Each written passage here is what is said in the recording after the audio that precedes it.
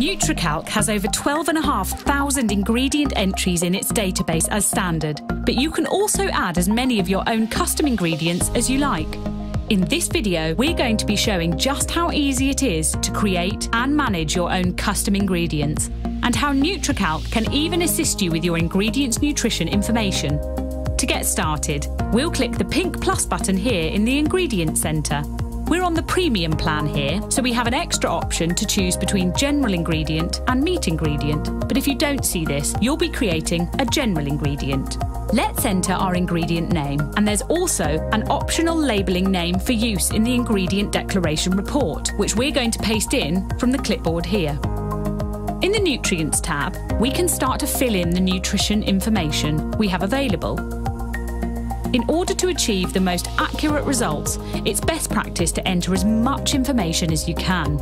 You'll notice that we see some yellow triangles here. These are essential nutrients to enter as they contribute to the energy values.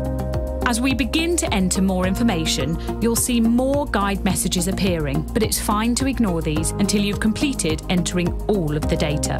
On completion of entering the data available, the software is able to assist with calculating some missing nutrients, including the breakdown of fat and carbohydrate. Simply expand the triangle and select the appropriate action. In this case, we can see that the software offers a missing starch value of 2.7 based on the carbohydrate minus sugars value, and this will be appropriate for most ingredients. Therefore, we're going to select Use Calculated Value. Doing the same for the fat breakdown, we are offered options to either split evenly or base the information on another ingredient.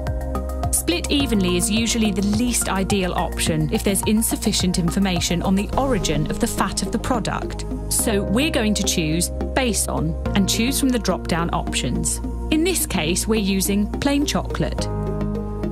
Here we can see that the energy values provided to us by the supplier are wrong, assuming that the main macronutrients are correct.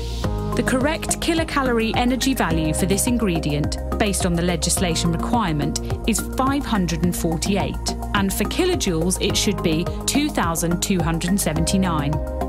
Scrolling down to run a final check, we can see that the moisture value is also missing, and expanding the triangle offers a calculated moisture of 3.7.